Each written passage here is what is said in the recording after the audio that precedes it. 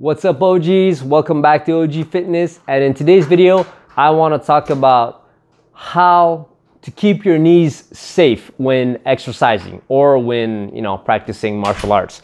So this might be new to some of you, and this might be old news. You might already know this, but I think it's something that's important to reiterate. And the reason for that is because I've started working as a personal trainer. Last time I might have mentioned that maybe a month or two ago, I was actually, studying, getting certified to become a personal trainer. So now I'm certified, and mind you, I still haven't gotten that damn certificate in the mail, but whatever. I was able to sell myself anyway, get the job. So I work at 2 different gyms now. And so I work as a personal trainer, and holy smokes, guys, there's something I see that I believe that I want to talk about in this video, and it's how to keep your knees safe. Now, beyond, oh, that's my dog, by the way, Hero. He'll be in and out once in a while just to check in, make sure I'm not saying anything crazy. So, okay, back to what I was saying.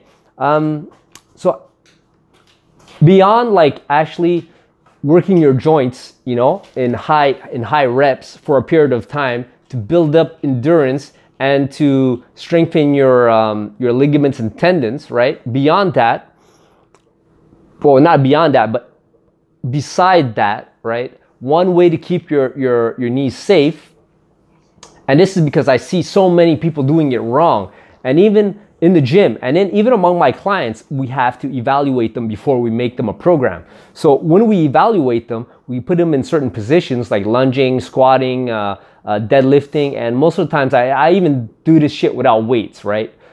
Because if they're doing it wrong and you give them weights, they could, it could fuck them up even more. So here's the thing. When your knees bend, right, whether you're lunging or squatting, I'm just putting my leg up here for comfort. It's not because I was going to show you guys anything. Your knees, okay, they can't pass your toes. Okay, if your knees are passing over your toes, okay, there's a lot of shearing there. Okay, so that's not good, and shearing will eventually wear out your knee. And you guys got to remember that in anything you do, so whether you're squatting, you're doing a squat, okay, what you have to do is, instead of standing, and this is what most people do, they stand in front of the mirror when they're doing the exercise. Now, if your form is perfect and you just want to, look at yourself or whatever, that's fine, okay? Or look at, all the chicks and, in the reflection. You could use the mirror for that. But if you want to check your form, you should actually turn sideways. So you're more like this. So then you do your squat or your lunge, and then from there you could turn around, right? Well, and then look at the mirror and look at your form. So now if your knee is passing your toes, okay, your form is bad. So you just have to keep that in mind. So in anything you do, you don't want your knees to ever pass your toes. If they're passing your toes, you're doing something wrong. You're probably not hinging at the hip. You're not pushing your butt back enough, okay? Or if you're doing a lunge, most likely what it is that your back leg isn't far enough. Your legs are too close together. You gotta spread them out. So you either the back leg, you push it back further, right? So that when you bend your knee, the one that's forward, okay, it gets to a 90-degree angle, and your knee doesn't pass. But if the back leg is too close to the front leg, okay, your knee's gonna pass. That's in the lunge position, all right? And even when you're going upstairs, right, you don't want your knees to pass your toes, because if they pass your toes, you're creating shearing force. Shearing force is, let's say this is your knee, you're bending it like this.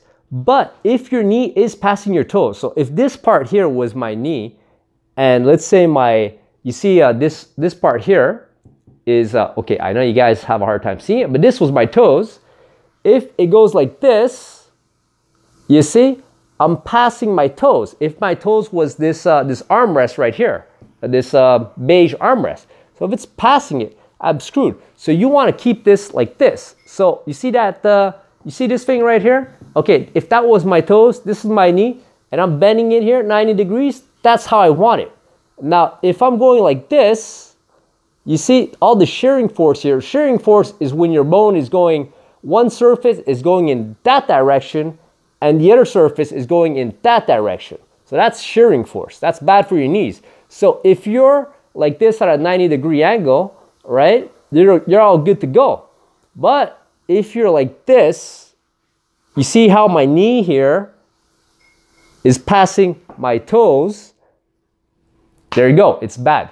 So I see so much of that in the gym, and that's why I want to make this video and, you know, share that with you guys. So let me know what else you guys think is that you've seen in the gym or just in everyday life that people do that are fucked up for their knees, right? I think this is probably the #1 thing.